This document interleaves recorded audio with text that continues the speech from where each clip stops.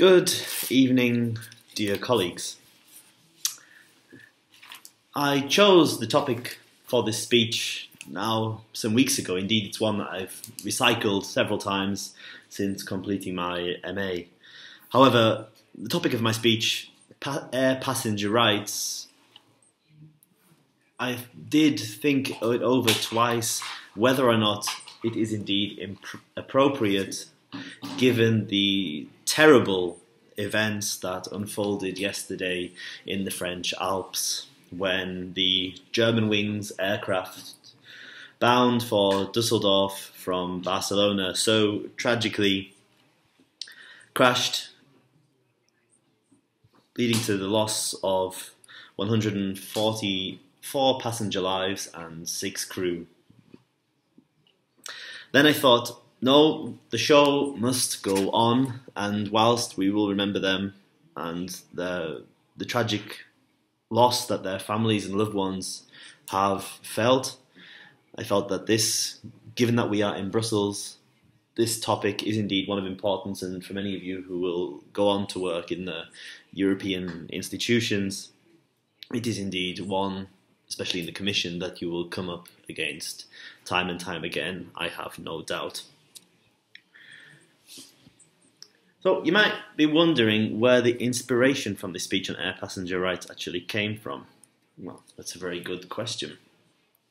The whole Shazam started now three and a half years ago when I was studying for my undergraduate degree at the University of Manchester.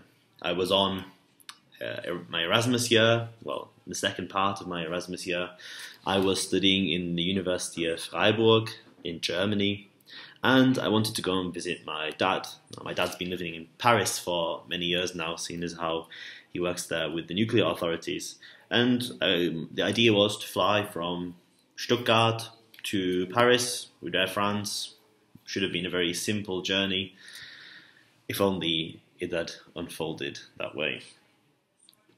The night before I set off to make my way to France, I received an email from Air France saying that my flight had unfortunately been cancelled due to technical problems with the aircraft. Now, me being a drunk Erasmus student, didn't really think much about that. They said that they had moved me on to the next available flight, and I was quite happy with that. It only left some 4 hours later than the original flight did.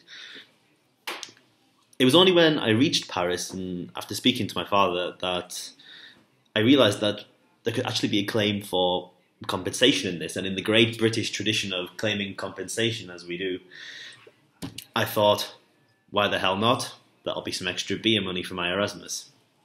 So I did a bit of research about it, and seeing as I was always quite interested in European affairs anyways, I thought, well, why not?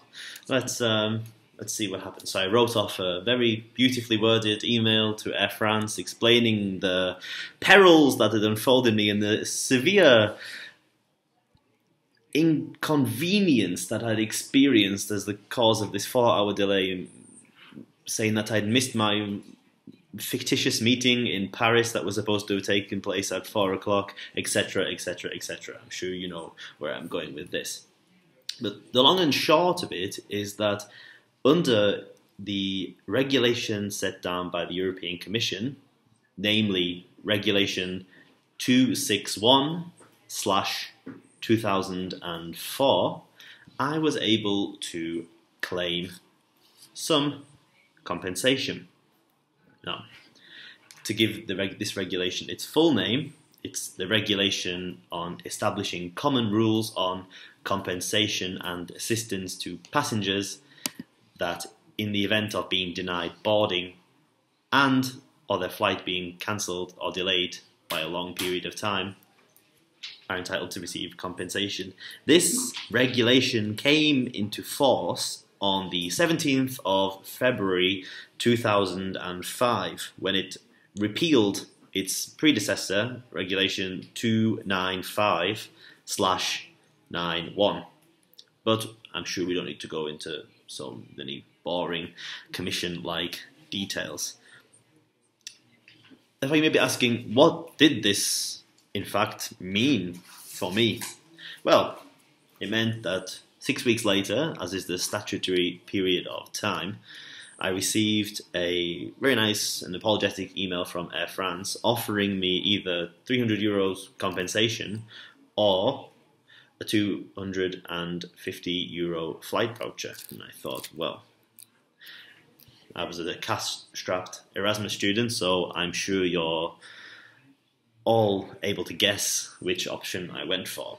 I took the money and ran. But this whole culture of compensation did lead me on to thinking later, is this actually healthy for our European economy? Is this going to help to boost competitiveness amongst member states and amongst airlines? Because the criteria set down by the Commission for being able or being entitled to claim compensation are in fact not as stringent as one might think.